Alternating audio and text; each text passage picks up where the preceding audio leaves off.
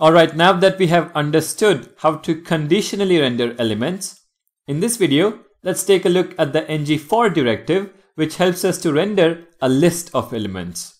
Again, the ngFor directive is pretty much like the for loop in any programming language.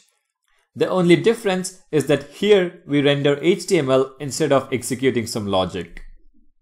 So let's understand the usage with an example. First, I'm going to create a new property. This is going to be public colors equal to an array of colors: red, blue, green, and yellow. Using the ngFor directive, let's render a heading tag for each one of these colors in the array. And here's the syntax. I'm gonna begin with a container tag like div, for example. And to the div tag, we attach the ngFor directive. And this directive again begins with an asterisk.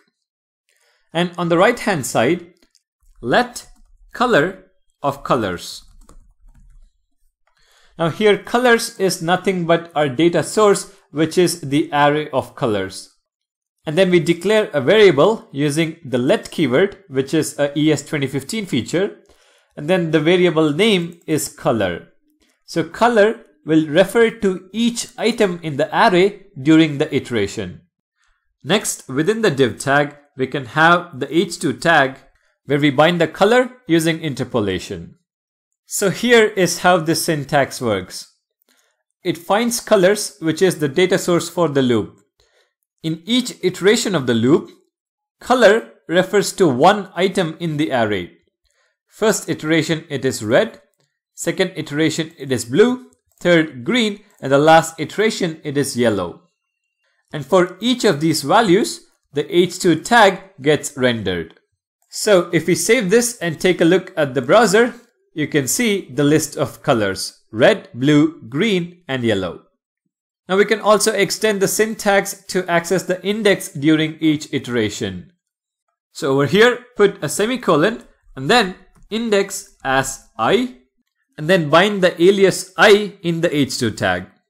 So now if we save this and take a look at the browser, you can see the index along with the colors. Keep in mind, the index will start from 0.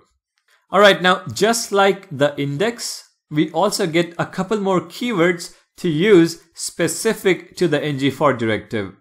I can say first as f and then bind f. Now this will indicate if the element is the first element in the array or not.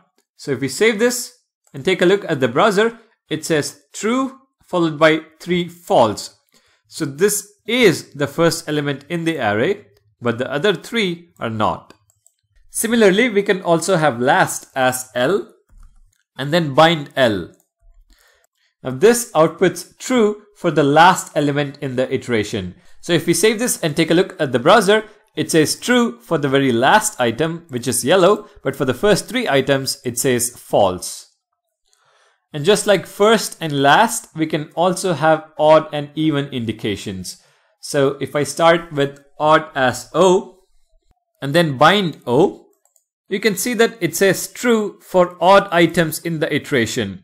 So remember, this is 0, 1, 2, 3. So 1 and 3 are true, which are odd, but 0 and 2 are false, which are even. So if I change odd to even, so even as E, and then bind E. Save this and take a look at the browser. It says true, false, true, false.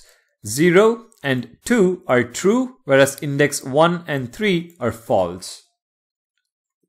Now basically you might want to use the ngIf directive coupled with these first, last, odd, and even values. Maybe to set a specific class or a style, or add and remove elements from the DOM.